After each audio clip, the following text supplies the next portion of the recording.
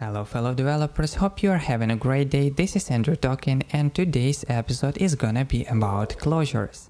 So first, what is closure? In Swift, closures are self-contained blocks of code that can be assigned to variables, passed as an argument to a function, and returned from functions. They are similar to anonymous functions or lambda expression in other programming languages. These are several types of closures in Swift, each with its own syntax and use cases. First, let's start from closure expressions. These are the most common types of closures, often used for short inline functions. Expressions usually could be shortened and sometimes very drastically. Here's the example of the same closure, but with a shorter syntax.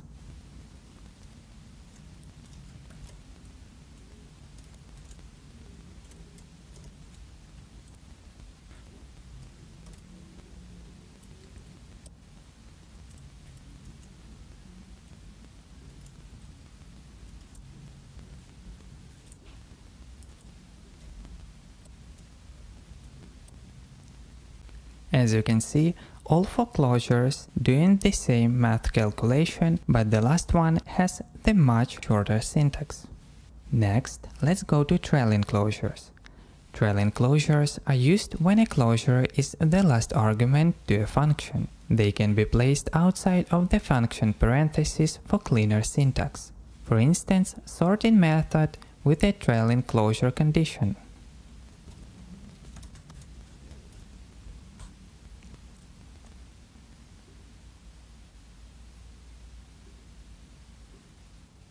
Next, capture values.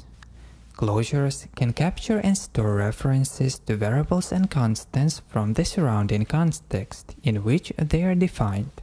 For example, nested function can store the reference to the variable from out of its scope.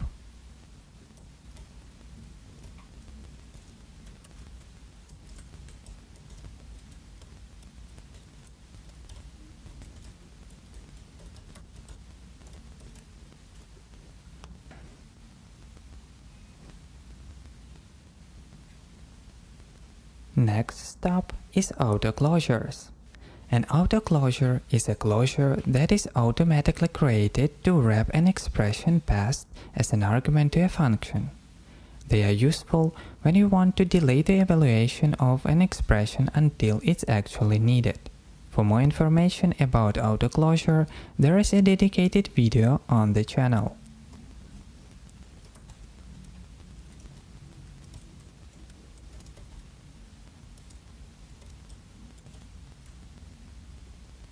And the last two types are escaping and non-escaping closures.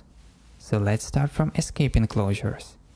An escaping closure is a closure that is allowed to outlive the function it was passed to. This is common when the closure is stored in a variable or passed to an asynchronous operation. For example, we use escaping closures for fetching data from API because it is an asynchronous operation.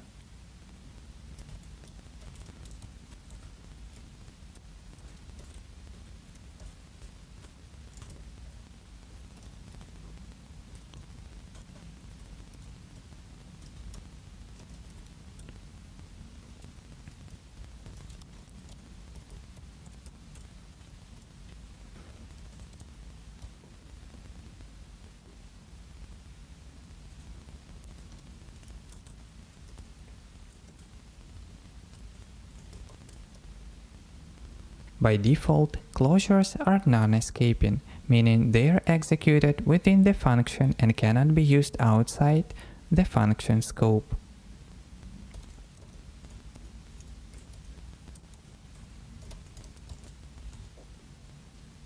If you try run this code in the console, you will see that first we're getting a print statement from non-escaping closure, and after that we're getting an escaping closure answer, because it's asynchronous and we need to wait some time for the response from the API.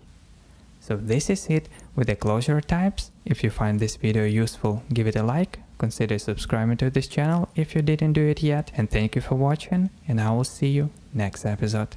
Goodbye.